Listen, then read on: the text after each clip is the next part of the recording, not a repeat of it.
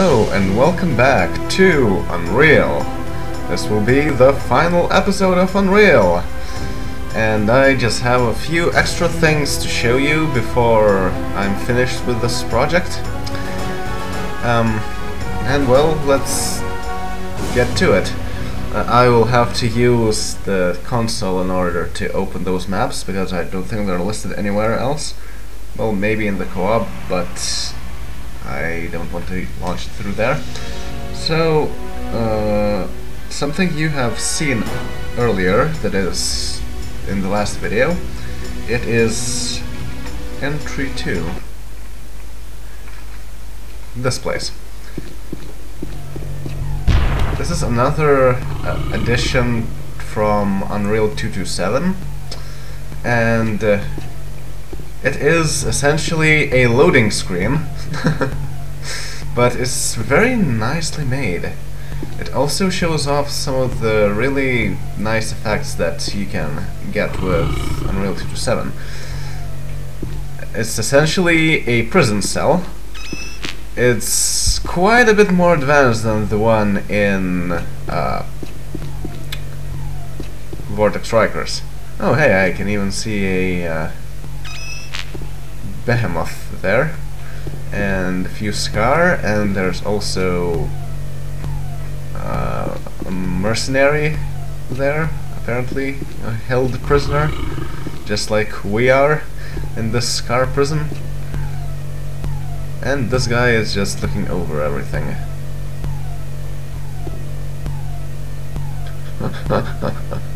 Pretty nice. It's interesting how they also made sure that those Scar guards go around everyone to check in on them. Quite nice. Oh yeah, and those panels light up. Oh hey, there's even a model of the mercenary there. Wow, that's nice.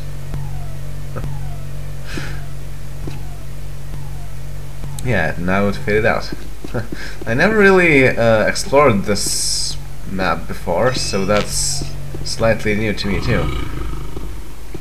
This bed could do with a bit of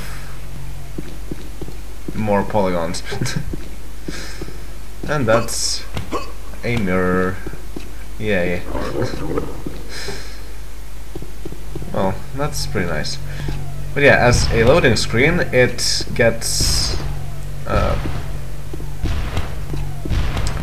displayed only when you're launching some kind of internet game, usually. I'm not certain when that happens. It's basically just... Oh, right. It happens when the level that you were in is already ended, so it's not loaded anymore.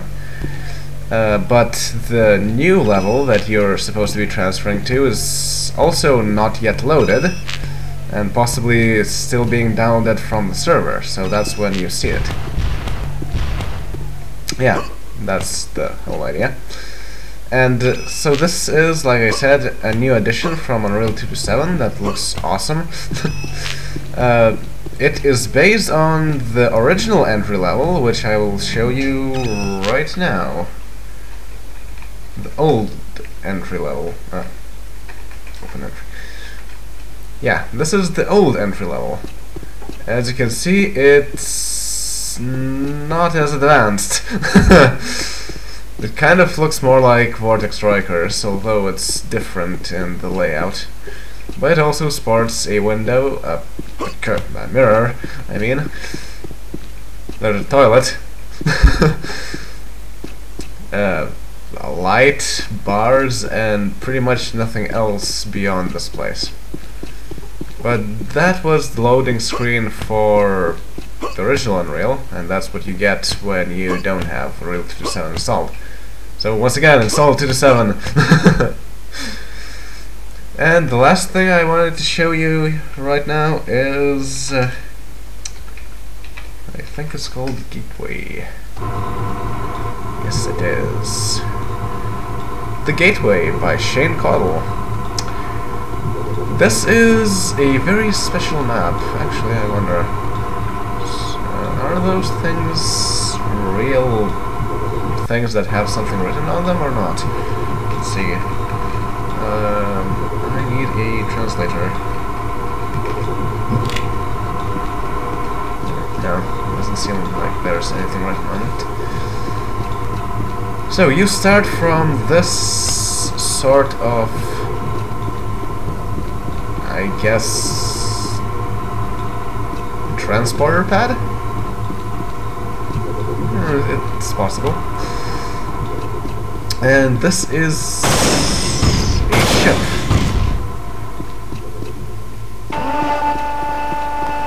A very interesting mage ship.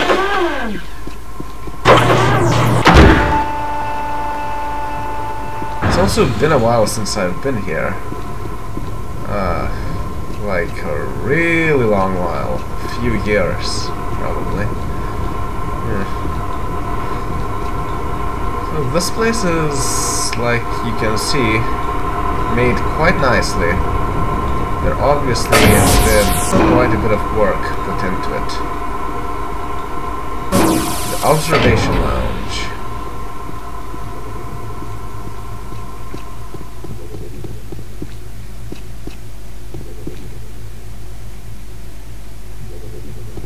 With this 3DC textures, it looks even better. Very nice. And more space out there. Also BSP errors. Alright, and what can we see here? More of these corridors. Nothing written here, apparently.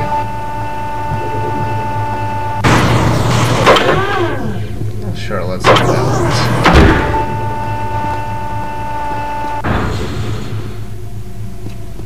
Yeah, that kind of panels is what was in the original Vortex Strikers before I changed it to be more appropriate to the setting. Right, and what's here?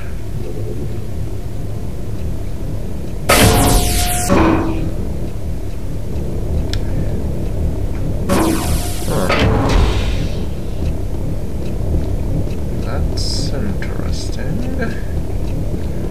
I don't recall ever seeing this even.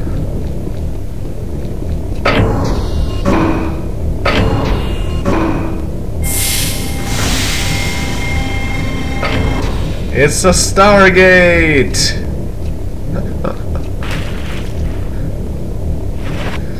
A non-functional Stargate, too.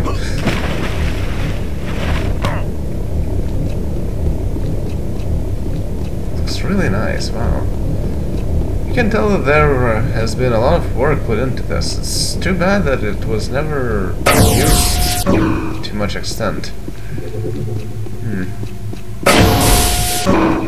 And probably not a whole lot of people who are new to Unreal ever knew that this existed. Oh, hey, that planet is moving. I don't think it's a good thing that a planet or an asteroid is moving, because it could probably collide with something.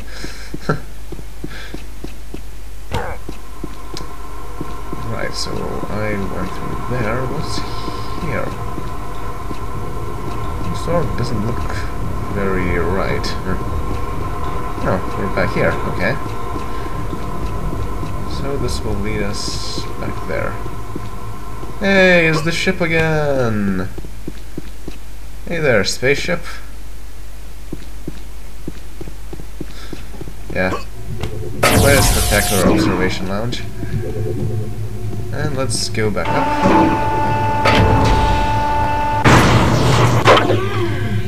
This whole map is symmetrical, of course. What is this?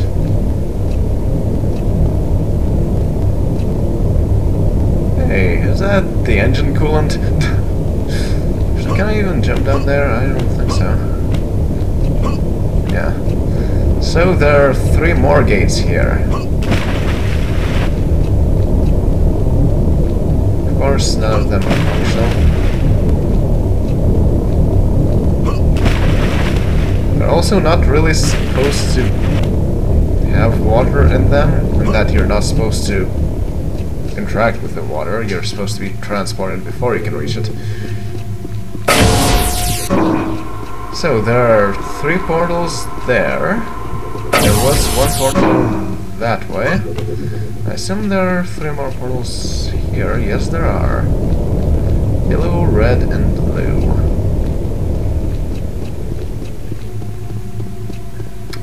And if we go down there, we can even take a shortcut. Yay! I bet we will find another Stargate. Yes, we will.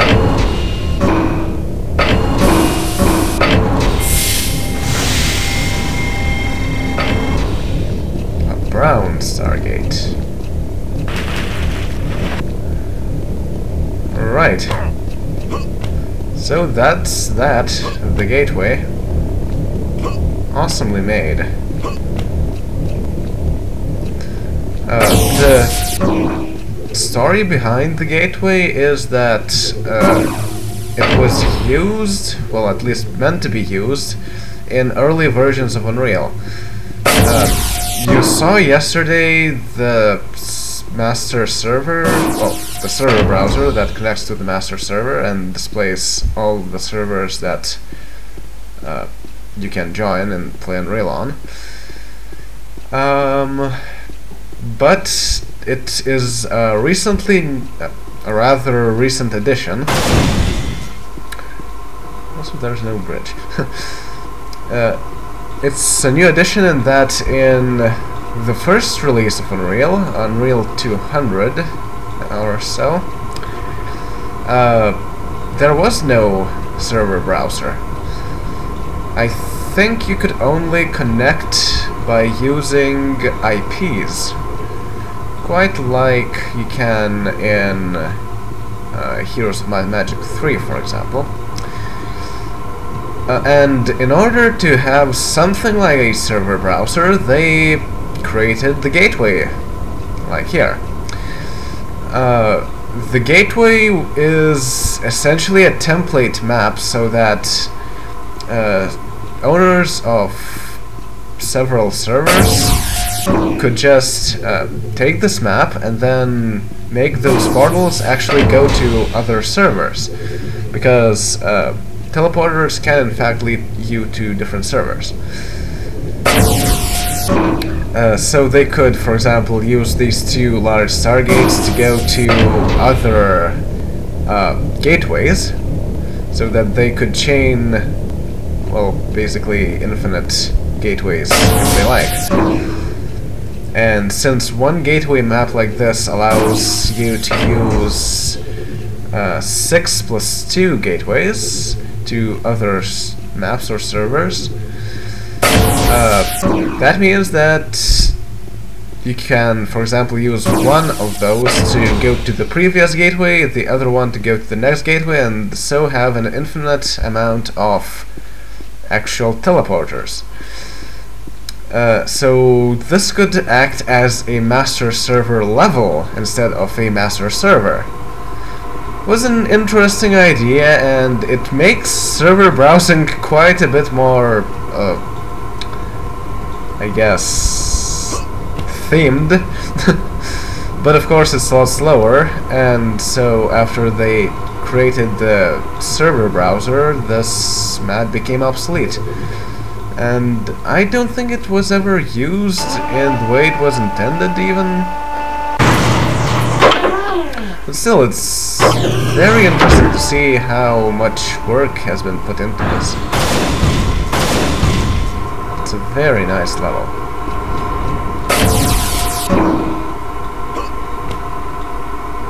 Even with polished floor. So yeah, that will be all that I wanted to show you this time. well, let's just go to what that map was called. Oh, wait a second, I will find it. Alright, there we go. It's endgame. And it's just the ending flyby once again. I just want to show you that the bug was in fact fixed at this point. And that will give me some more time to give a few final remarks. So as you could see, the cooperative mode, even though you couldn't see a lot of people in there, well, perhaps there are more at this point, but I doubt it because it's even more night in the US at this point. Yeah, so the cooperative mode is something that is still actively being played on Unreal, despite the fact that Unreal is, what, like, more than 10 years old now? No, wait.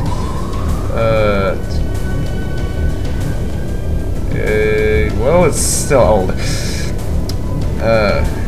Right, it was 2002, 10 years old. So that means that it was way older. Yeah, it's 15 years old, basically. So even after that much time, Unreal is still being played actively online, and it's quite spectacular to think about it. So despite the fact that this game is old, there are multiple projects trying to bring it back to life, essentially. Like you can see the S3TC textures here, or the patch 227, or, well, my own Unreal enhancement project. So even though it's really old, it still gets a lot of attention. And I would very much recommend, if you liked what you saw, to get this. Because, well, on one hand, this game, at this point in time, is extremely cheap. You can find it on Good Old Games, even in a bundle. There's the Unreal Pack, which gives you quite a bit of a discount on all Unreal games, so you can get all of them at the same time for a reasonable price. Very reasonable price, even. Or you can, like I did, get the Unreal Anthology as a box version, if it's still sold somewhere. Because, well, Midway, that was publishing it, just got bankrupt, so they're probably no longer publishing. Oh, it says press fire to start. Nice. So, yeah, I recommend getting this game. One thing is that there are still a lot of active projects going on, and you can expect... Well, that's interesting. You can still expect to see quite a bit of development in this game in the future, and on the other hand, there is a lot of custom content already made for Unreal, because even in the old Unreal map section, there's like, what, 1,500 maps, and that's of course not even all of them, and some of those are map packs even, so there is a lot of content in this game. Basically, you could say that it has infinite replayability due to that. You can play co-op as much as you want, and it's always entertaining when there are people around. You can install new maps, you can install new mutators, and that will keep you busy for quite a while. And plus, if you are into it, like I am, you can create your own mods very easily, especially with patch 2.7 that adds a lot more options for mod making. So yes, once again, I recommend trying this game out, getting it from Good Old Games or otherwise, and, well, taking it for a spin. Now, as to my own plans now that I have finished Unreal, There is, of course, Unreal Return to Nepali that I will be playing at some point, but not now. Also, does pressing fire to restart work? Oh, it brings us to the traditional flyby. Okay. So yeah, my plans. There will be Unreal Return to Nepali later on, but I want to take a bit of break from Unreal now that I have finished it. And next up, we'll be going back to Heroes Chronicles games. And after that, you will get the long-awaited second game in the Might and Magic RPG series. That is Might and Magic 2: Gates to Another World. After that, we'll go to another Heroes Chronicles game, and then we will go to Return to Nepali. So yes, that's some of our long-term goals. And well, it was fun playing this game. Like I said, I'm very knowledgeable about the game itself and also the engine. So it's not only interesting for me from gameplay and atmosphere perspective, but also from the modding perspective and things like that. Also mapping. I've done a few maps in Unreal 2. Perhaps I should do a video on them at some point. Because, well, actually I worked more in the Unreal Tournament editor, because back then, since Unreal 2.7 didn't have the Unreal editor fixed, I had to use the newer Unreal editor in Unreal Tournament. So perhaps I will show my own maps there. Because I do have some of the interesting variety to show you. Mostly related to Might and Magic. But yeah, that will be for a later time, once we get to Unreal Tournament, and that will take a while. So yeah, I enjoyed this game quite a bit. It was nice playing through it. It was nice working on Unreal Enhanced Edition. I also urge others to join Unreal Enhanced Edition so that it would go faster, because we still have only 2 people working on it, and that's not a whole lot.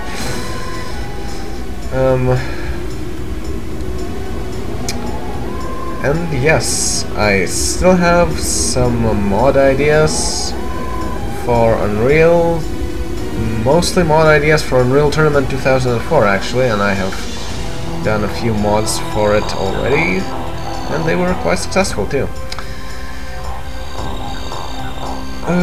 But once again, we'll talk more about that once we get to Unreal Tournament games. That will also come sometime in the future. And for now, I think that is all that I wanted to say. So stay tuned for more, and I will see you all then. Later.